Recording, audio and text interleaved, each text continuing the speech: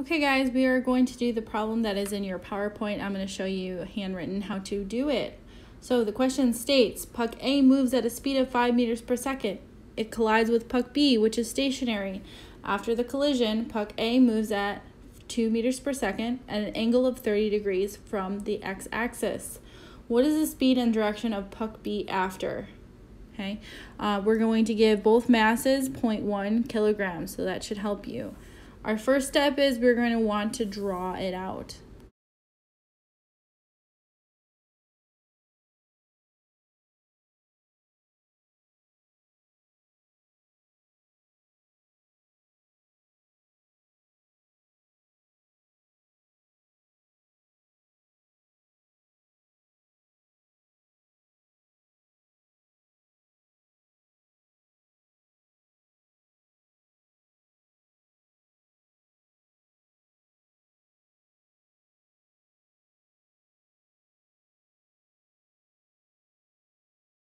Our first calculations are going to be to write out the momentum equation before and after the collision.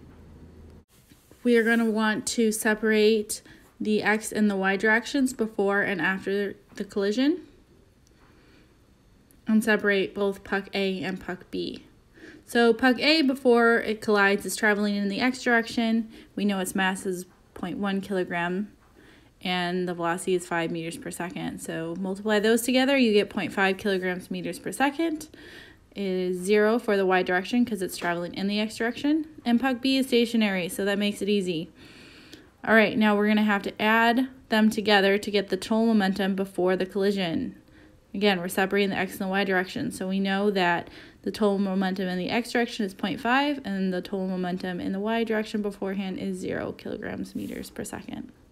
Okay, now writing the momentum in the x and y direction after is a little bit more laborious. So for puck A in the y direction, we are going to have 0.1 kilograms times 2 meters per second times the cosine of 30 degrees because it is moving at an angle of 30 degrees.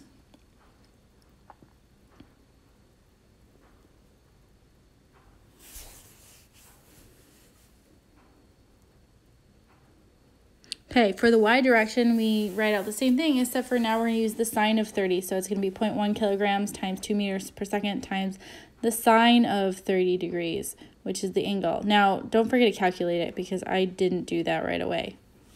Masses. However, we do not know the velocity of B in the x direction, and we do not know the angle. Same thing in the y direction. Okay. We do, however, know the momentum after the collision because it is the same as the momentum before the collision. Ta-da!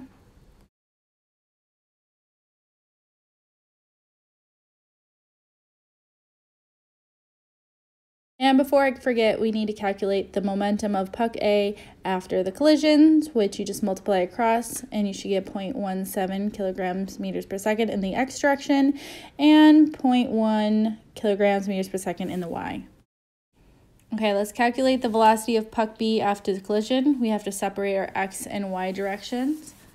And don't forget that momentum beforehand equals momentum after. So if we write this out, it's going to be puck A beforehand plus puck B beforehand equals puck A after plus puck B after. Okay, so we're going to take this equation and put it in the x and y directions. We're going to write the same equation just with little x's and y's depending on if it's in the x direction and the y direction. Okay, we're going to take our calculations from before, and we know what the momentum of A and B was before. B was 0 because it's at rest, and A is 0.5 kilograms meters per second, and A after is 0.17 kilograms meters per second, and then puck B is 0.1 kilograms times the velocity times the cosine of the angle.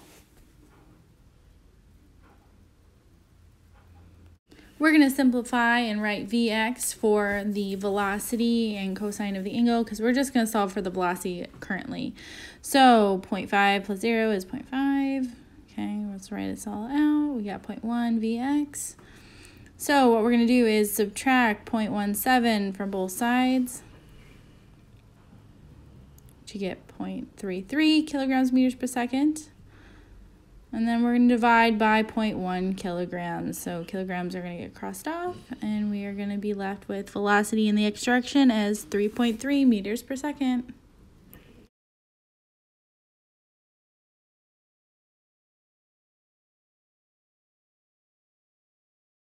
Okay, now we're going to solve for the velocity in the y direction. So we're going to write out our subscripts using y. Okay, in the y direction, beforehand, we know both A and B are 0. Okay, puck A after in the y direction is traveling at 0.1 kilograms meters per second. And puck B, we're going to have to write out as 0.1 kilograms times the velocity times the sine of the angle.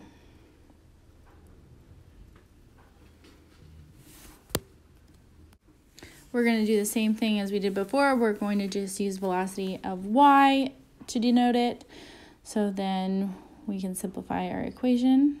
We're going to subtract both sides by 0.1 kilograms meters per second. And then obviously divide by 0.1 kilograms, which gives us -1 meters per second in the y direction. For our velocity for B, we have 3.3 meters per second in the x direction and -1 meters per second in the y direction. So on our handy dandy graph up here, here is your x direction of 3.3, and let's write our y over here as -1 so that we get a vector angle.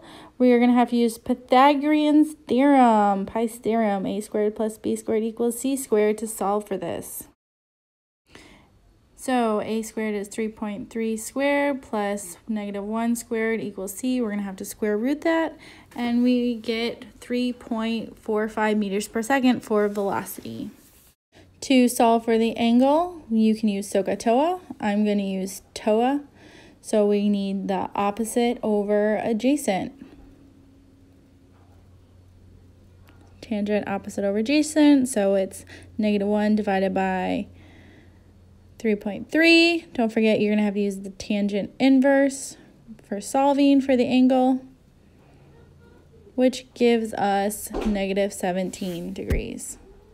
So our answer is that puck B is traveling at 3.45 meters per second at an angle of -17 degrees below the x-axis.